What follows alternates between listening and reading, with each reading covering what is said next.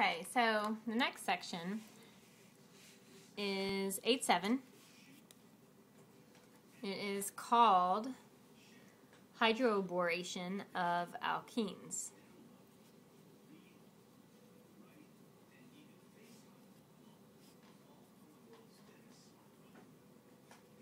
You've learned two different ways to convert an alkane into an alcohol, to add an OH group across the carbon-carbon double bond.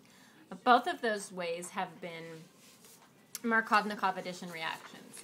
So in this section, you're going to learn a third way to add an OH group to an alkene, and this one is going to give you the anti-Markovnikov product, just in case you want to put the OH group onto the other carbon.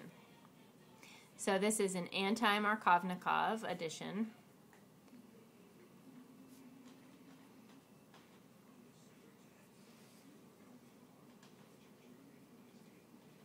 This reaction also has no rearrangement, which is usually a good thing.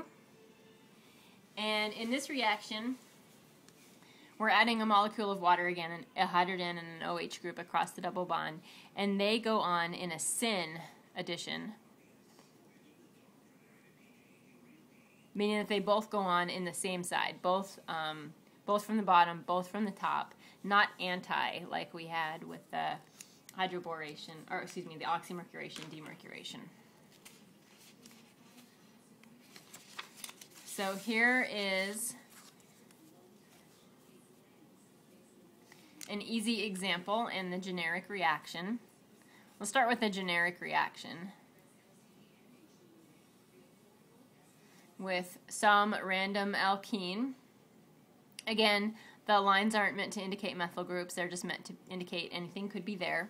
The reagents that we use for this reaction are BH3-THF complex. So it's BH3 in THF, which is a good solvent. And that's in the first step, you add that mixture of reagents to your alkene. And then in the second step, you do hydrogen peroxide that is basic in terms of its pH. So it's H2O2 with a little bit of OH minus in there. And what you end up doing is adding a water molecule, syn, so they're both on the same side of the molecule, which means that if you have stereochemistry in your product, that's going to make a difference. Here's an easy example that will demonstrate the anti-Markovnikov addition aspect of this reaction. BH3 in THF in step 1, basic hydrogen peroxide in step 2, and we're going to get the hydrogen not going on to the carbon that has the most hydrogen present, but the other one. So the hydrogen's going to go over here. The OH group is going to go on the least substituted carbon for a change. Here's another example.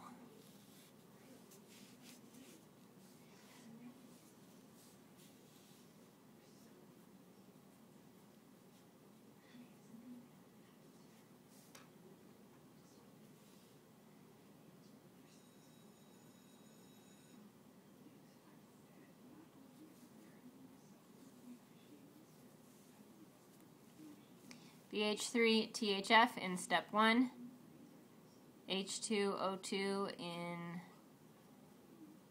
a base like hydroxide for step 2, and we are going to get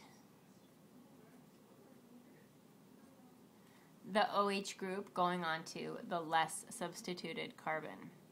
Now this isn't a symmetrical molecule, and we've got a couple of stereocenters here. So in this particular case, we do have to pay attention to the stereochemistry of our products. Remember that the hydrogen, which is being added to this carbon, and the OH group are going to go onto the same side.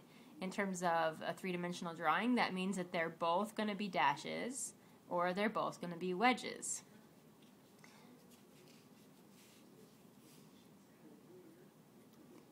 So let's draw that out. Let's say that they're both dashes.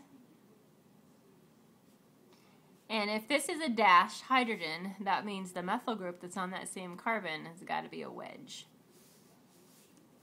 And then we also are going to produce an enantiomer to this, where the methyl group is a dash and the OH group is a wedge bond. One of those has RS stereochemistry and the other has SR stereochemistry. So they're not the same product. And I didn't show the hydrogen on there, but we certainly can. Let's do a few examples of converting a reactant to a product. Let's take this you can't see it. Take this alkene. That is a 2-methyl-2-pentene, and convert it to this alcohol.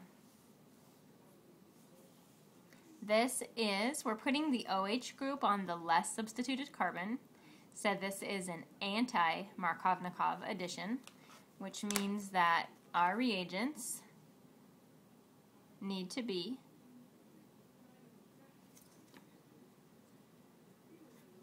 BH3 and THF,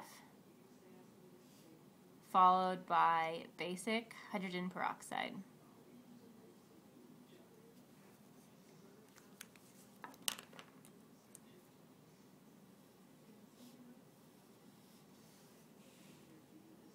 Here's another example.